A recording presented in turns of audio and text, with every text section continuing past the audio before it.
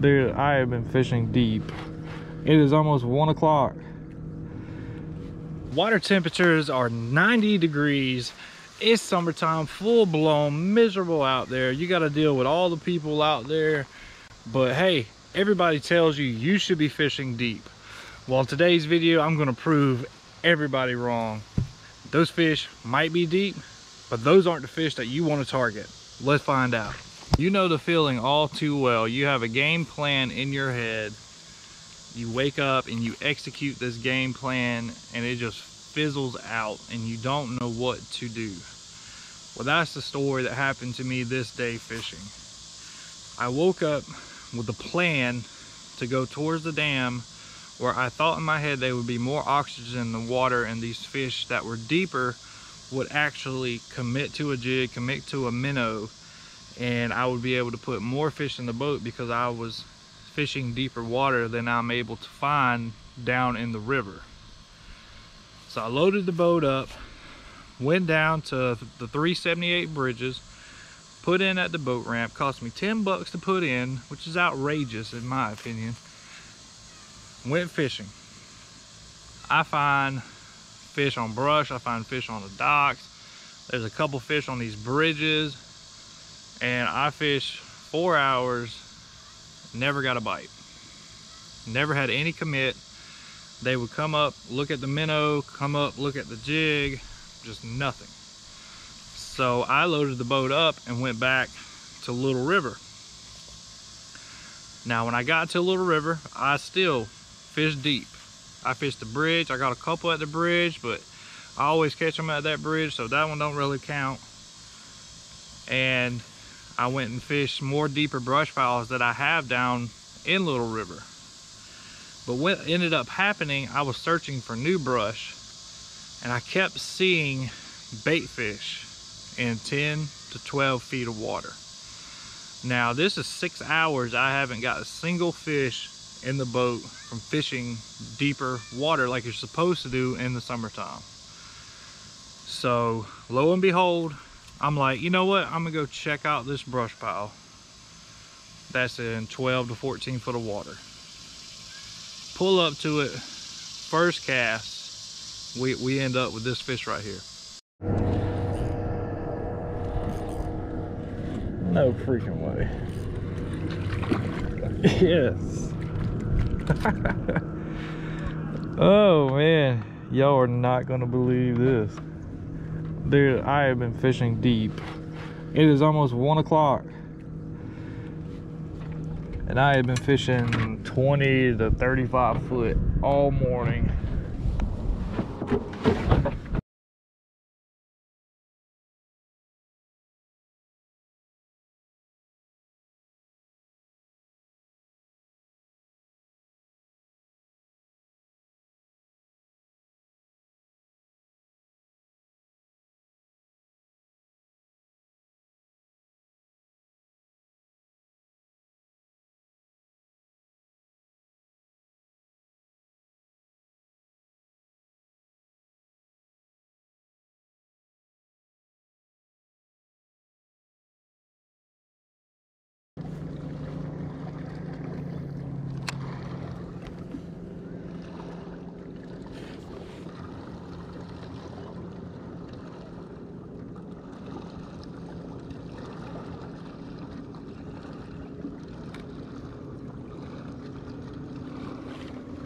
Got it.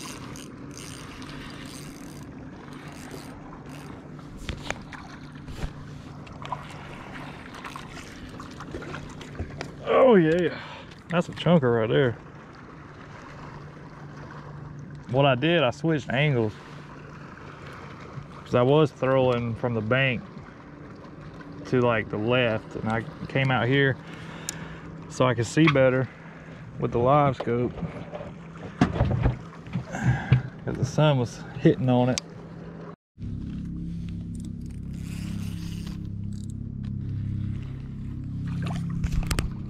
I didn't know I was already recording.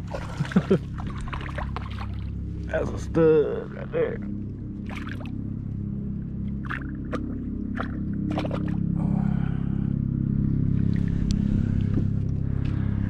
nice one right there, guys.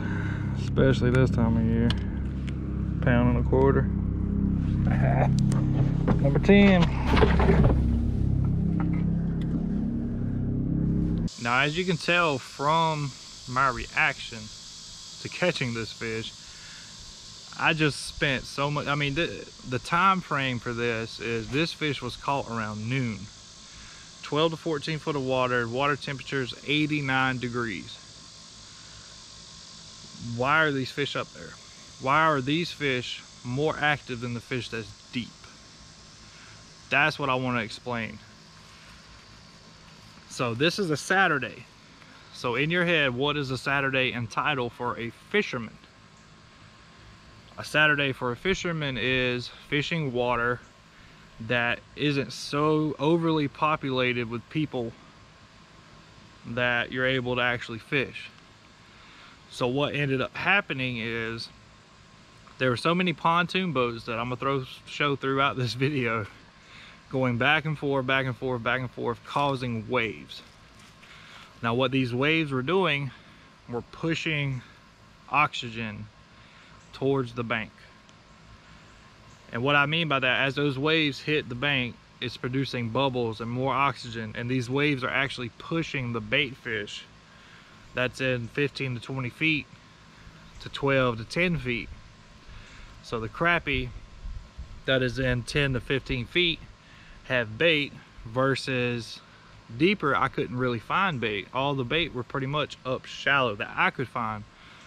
So the crappie that were in these shallower brush piles were more active to bite at that given time, because A, there was more oxygen, so they weren't so sluggish. B, there was a lot of bait pushed up, making them feed. And C, I have no idea. Like, these crappie were probably 6 foot under the surface, so they were like boiling pretty much. But that's my take on it. You know, if you get out there in this deeper water and you just can't get your crappie to commit, start checking shallow. Shallow is not out the game all year long. I have found fish in 5 to 10 feet of water when the water temperatures were in the 40s. And now this summer I have found fish 10 to 15 foot when the water temperature is 90 degrees. That's fishing, you know. With the power of technology, you're able to figure this stuff out. So I don't get why a lot of people are against it.